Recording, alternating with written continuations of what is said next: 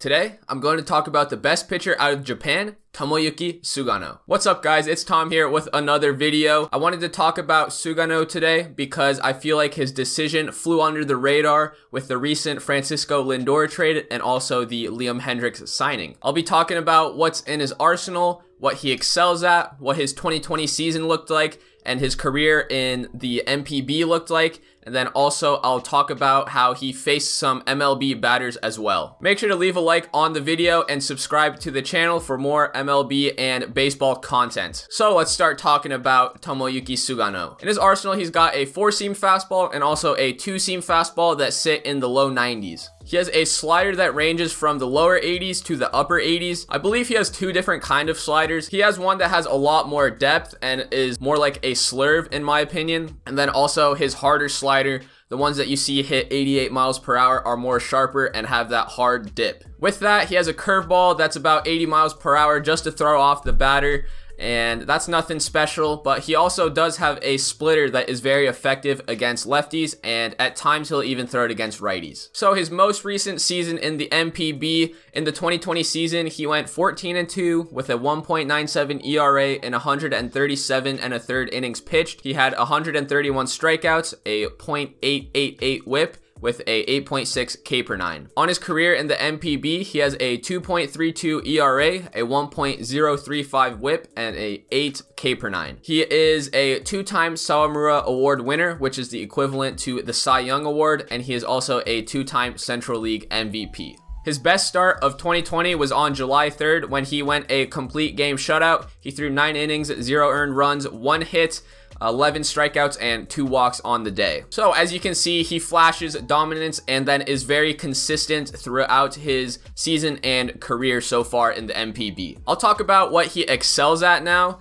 and things that I've seen from watching him pitch. He has plus command. His command is very good. He can control where he's throwing the ball. What I've noticed is that he likes to throw to righties that 2-seam off the outer half of the plate and try to run it back and catch the corner of the plate for a strike. And this also goes well with his slider that he can throw in the exact same spot. And instead of breaking towards the plate, it breaks away from the hitter, and that causes a lot of swing and misses, and I think the strikeouts as well. He likes to throw the splitters to lefties more often, like down and away.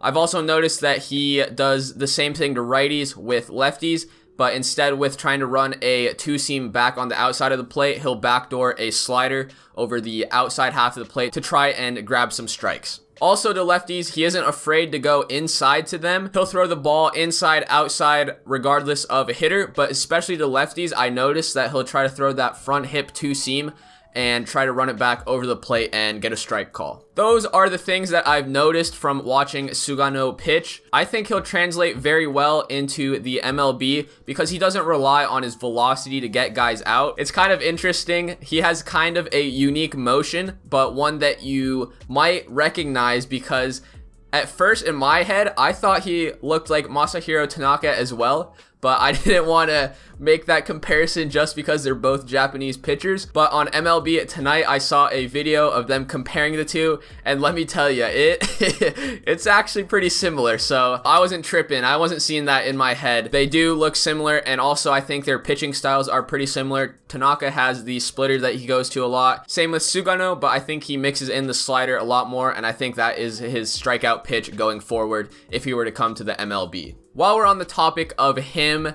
and how he would do in the MLB, he's actually faced some MLB hitters before in the 2017 World Baseball Classic when Team USA played Team Japan. This was a semifinal game that he pitched in. He went 6 innings with 3 hits, 6 strikeouts, and just 1 walk allowed. Some notable names that he struck out on this team were Christian Yelich, and he also struck out Nolan Arenado twice that game. I believe this was when he started to flash on the radars of MLB teams, when he impressed the Team USA in the 2017 World Baseball Classic. He ended up not coming to the US and signing with a MLB team. For whatever reason, he may not have gotten the money he was looking for in this weird and strange offseason, but he did sign a 4-year, $40 million deal with the Yomiuri Giants back in Japan.